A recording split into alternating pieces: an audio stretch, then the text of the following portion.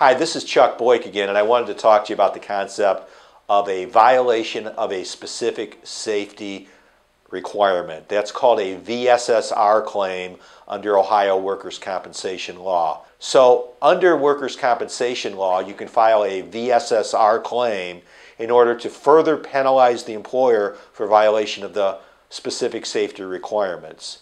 And in order to pursue such a claim, we do several things. First, when we meet the client at the initial conference, we obtain all the information and we also get the names of the witnesses. Second of all, we're going to try to obtain witness statements from the witnesses. Third, we work with the client and file an OSHA investigation. So we file an OSHA violation report, and the Occupational Safe and Health Administration of the federal government will do an independent investigation. We will then use that independent investigation to file the VSSR claim. After we file the VSSR claim, the Industrial Commission for the State of Ohio has field investigators that will look into the claim and gather all the information.